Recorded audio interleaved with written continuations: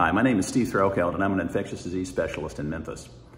I've read several really good pieces about the psychology of COVID-19 and about risk-taking in general regarding our health since this pandemic started. A lot of them suggest that we really only want to do something to take action related to our health when we feel sick. When we feel fine, we have no inclination at all to go get a vaccine or a cancer screening or anything else for that matter. We're afraid seemingly to open any door for fear that there's some tiny risk behind opening that door. We can't as easily see the larger risks of staying where we are. Our brains are just not hardwired to see that. So we're very much in the don't just do something, stand there mode. And we can be just as maladaptive on the other end of the spectrum too. When we're sick, we want to do something, anything sometimes. We tend to reach for therapies proven or not. A good example is if you have a common cold, it's common for people to go to their healthcare providers and browbeat them into giving them an antibiotic, when the real therapy is chicken soup and bed rest and other sorts of over-the-counter medicines to combat symptoms.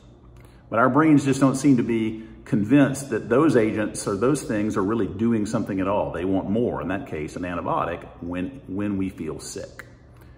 Now, in the case of COVID-19, it's more recently been manifest as therapy with monoclonal antibodies. Now, all by itself, that's a good thing. I believe in the data for monoclonal antibody, and our infusion center was actually one of the first facilities in the country to give that therapy once it received emergency use authorization. But very few people would suggest that the data are anywhere near as dramatically impressive for the monoclonal antibody therapy as they are for vaccination. So people are avoiding taking the vaccine, but then once they get sick, they're taking a therapy, which I think is good, but is much less proven, in fact, than is the vaccination. And we even reach for totally unproven therapies like ivermectin and hydroxychloroquine because we realize that when we're in trouble, we need to do something. And that's when our brains wake up and tell us to take steps to protect ourselves. And another point about that is simply doing research. My colleagues and I are very worried sometimes when we hear people say, I've done my research or my spouse has done his or her research and we've decided that the vaccines are not safe or effective. The problem is that what they're doing is not research. Research is when you have a hypothesis or a thought and you go test it with experiments and you use the results of those experiments to add to the knowledge base that we have about that topic. What they're really talking about is they're just acquiring data that are already out there on the internet or even social media. The problem with that is that they are absolutely at risk, or at the mercy, I should say, really, of the quality of those data that they're accessing. And that quality is highly variable. There's also something very important called the confirmation bias, which simply says that we tend to go after information and find information that agrees with what we already think. And we tend to avoid those pieces of information that tend to make us change our mind about something. So that's not really research at all. But please just remember a very important and a key point about COVID-19. And that is that severe illness has really become a choice.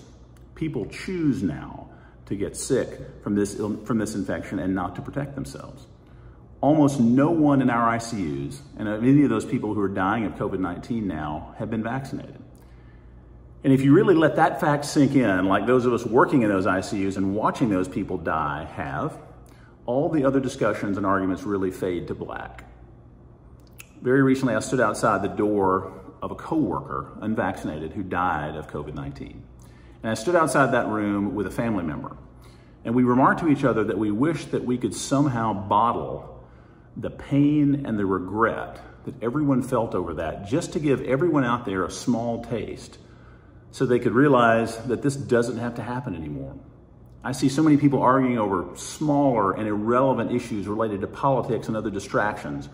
But people who see what our coworkers see every day don't waste time with those sorts of arguments. We just want people to stop dying, and we see way too much of it still. And the idea that you're too young or too healthy to die of this disease just doesn't hold water anymore. And finally, I think children under 12, and in some cases immunosuppressed people, even who are adults, don't have that choice to be protected with a vaccine effectively. And if we allow this disease just to smolder on and to spread in our community, then we're putting them at risk as well by our bad choices. True, kids don't generally get as sick as adults do, and it's unusual for them to die. But there are a lot of parents out there who tragically know that it does happen, and there are more and more of them in recent days than we've seen in the past. So please make sure that you don't put yourself and your loved ones at risk for terrible disease and death. We've seen the pain when it happens. when people have made the wrong choices by listening to the wrong people with the wrong information. So please get the right information from trusted healthcare providers and protect yourself and the people you love.